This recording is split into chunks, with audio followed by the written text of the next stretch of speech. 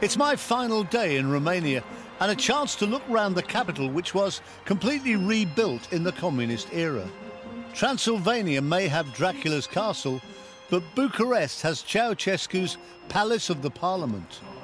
The facts and figures about this building are absolutely mind-blowing.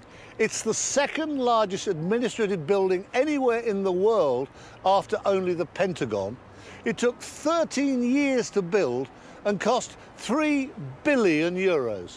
But that was just a small part of the price paid by the people of Romania. The palace was the centrepiece of a redevelopment of 4 square miles of historic city districts. Over 30,000 people lost their homes. Thousands of buildings were destroyed, many of them hundreds of years old. In 1985, an engineer called Iordăcescu came up with an ingenious plan to save some other buildings using railways. His team dug under this 16th century monastery, jacked it up onto 8 railway tracks, and attempted to move it away from the palace where Ceausescu deemed it would spoil his view.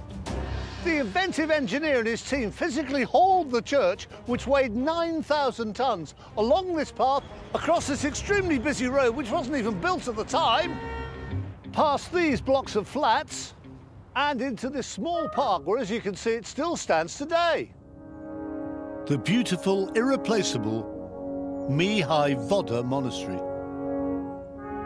It is an amazing story, and it's a wonderful building. It's 430 years old, which makes it one of the oldest buildings in the whole of Romania. And it only survived because of an extraordinary feat of engineering. In all, Iordăcescu saved 7 churches and many other historic buildings.